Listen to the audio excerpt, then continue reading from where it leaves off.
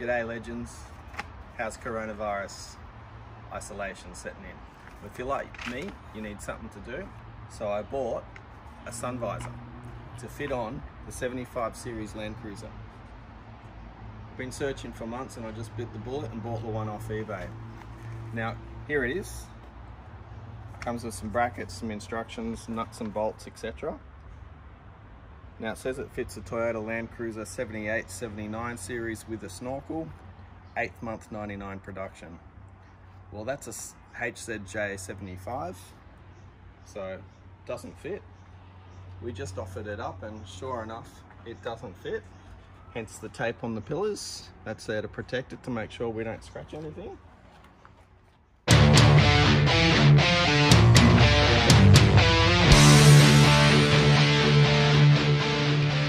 Plenty of people have said you have to trim off the edges, but I couldn't find any videos or instructions on how to do it. They say around 5 to 10 millimeters, somewhere in there.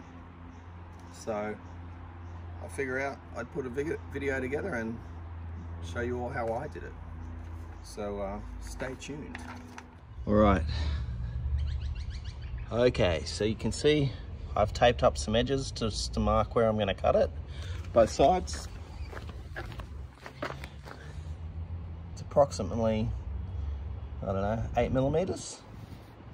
We'll get cutting and then we'll try refitting and see how that works.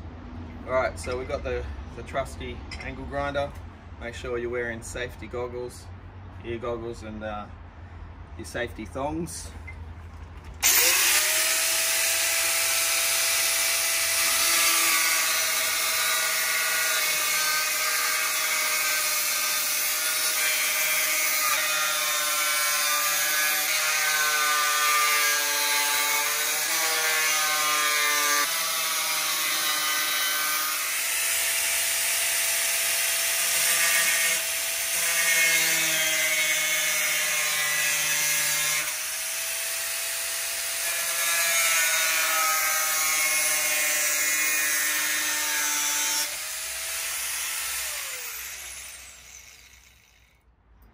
Now grab a file the edges.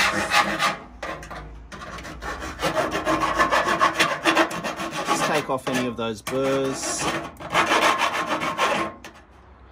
Alright, so you can see we've taped up the edges.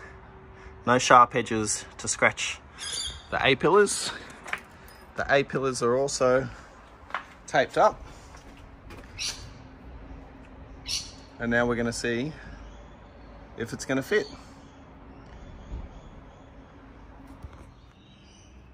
Alrighty, so we've got it on. Does need a little bit of adjustment. It does look like it's got a little bit too much of an angle. So what we're going to do is we're just going to trim 5 millimeters off the topmost corner, right here, and just angle it down. So I'll take it off. You'll see how I do it, and then refit it, real test fit, and hopefully it's good to rock and roll. All right, you can see that edge there, this one. We're just going to cut this time a little bit more along the straight line of the masking tape, but probably not all that, just leave it probably to there. See how it goes, and same with the other side. The idea is to cut off a little bit and sneak up on it rather than cut too much and think, ah, fuck. Okay, so on the other side we're just going to do the same thing, and this time just going to straighten it off a little bit.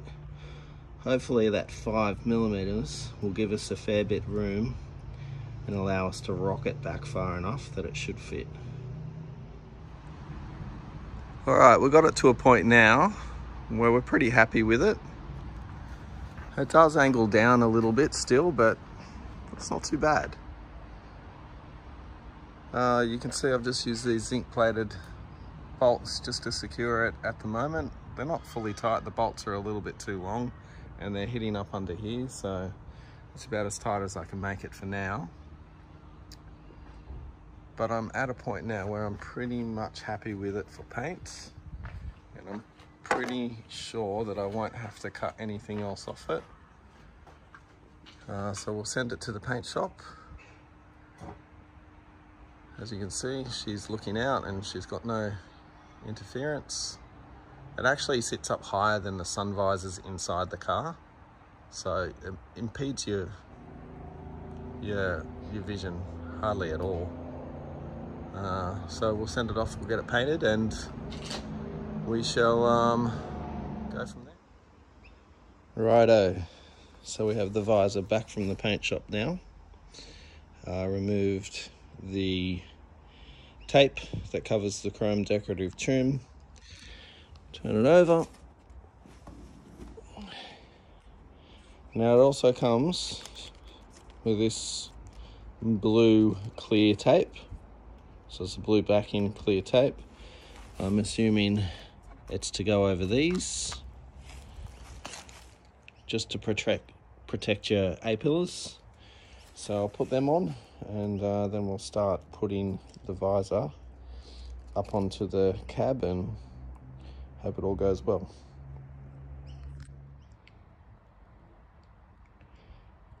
As you can see, we've put the tape on. It's just a matter of folding it over, just to protect those sharp edges on the actual car. It's not very thick, but it looks like it's pretty strong. See if we hopefully don't do any damage. And just trim the edges and ready to go. These are the brackets that it comes with. These two here are for the driver's side, and the longer one is for the passenger side. The reason they're split is to get past the snorkel mount. And now, because this is for a 79 Landcruiser, I have just elongated the holes just a little bit on all of these, just to give me a little bit more room. And I've done it on this side of it here. Okay, so the idea is that we just don't have to stretch the visor quite so much. 1-2 millimeters is all it really takes. These are the bolts that it gives you to do it. As you can see, they're quite small. I'm just going to start it with the big ones, then move to the medium ones. Then when I'm finally there, hopefully I can put some clamps in place and use the dome ones that it comes with. Just as I said, it is for a 79 series, not for a 75 series.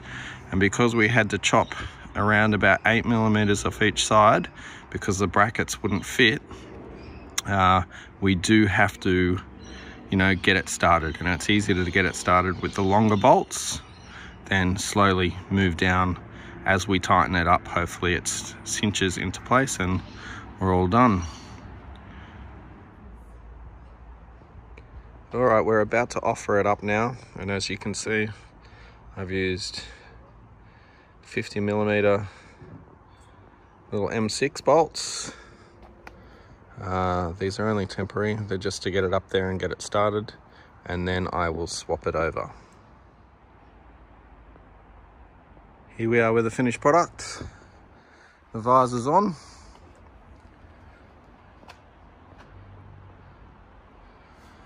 With the original bolts, a little bit of a gap. It does tilt down just a slight little bit, but doesn't look too bad at all.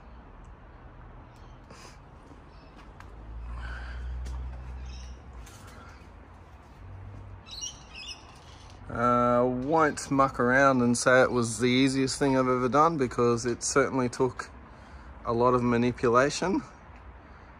In fact, a lot of manipulation. If I was to do it again, I'd probably pony up and probably buy the one that was for the 75 and not for the 79.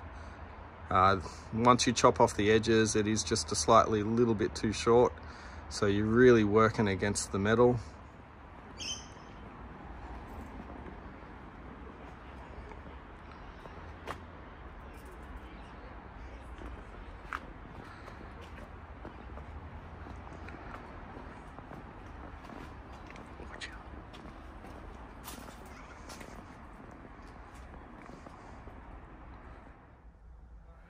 This is the view from inside.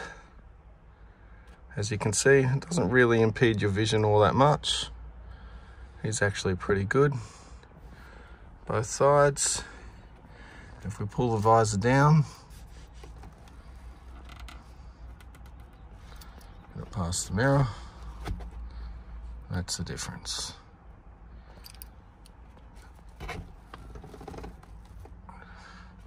Overall, I'm pretty happy with that.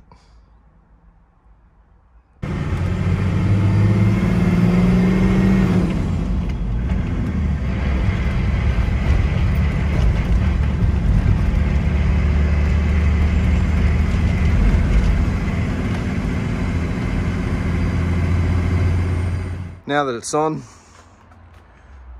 sit back, enjoy a beer, and till next time.